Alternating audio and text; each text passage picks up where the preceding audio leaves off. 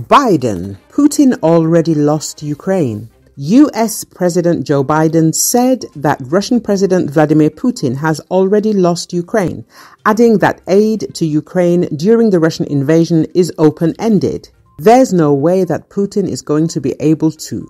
He's already lost Ukraine, Biden said. He thought that if he invaded Ukraine, first of all, he'd get a welcome by every Russian speaker. They'd say, "Come on in." Secondly, he thought what would happen is that NATO would collapse. NATO would not do anything. They'd be afraid to act. Go down the line, none of that's happening, he said in a PBS NewsHour interview the day after he delivered the State of the Union address. Biden said NATO is coordinating in support of Ukraine despite Putin thinking it wouldn't. His comments come after he stressed his support for Ukraine amid Russia's invasion during the State of the Union and recognized Oksana Markarova, Ukraine's ambassador to the US, in the audience.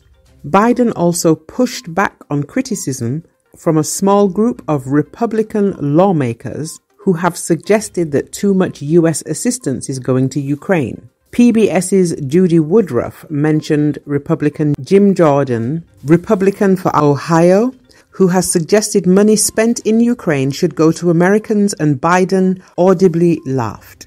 If these guys don't want to help Ukraine, I get it. They don't want to do that. But what are they going to do when Russia rolls across Ukraine or into Belarus or anywhere else, he added. When asked if aid to Ukraine is open-ended, Biden replied, "Yeah, it is. The first anniversary of the full-scale Russian invasion will be on February the 24th. Since then, US military assistance to Ukraine has exceeded an estimated $28 billion.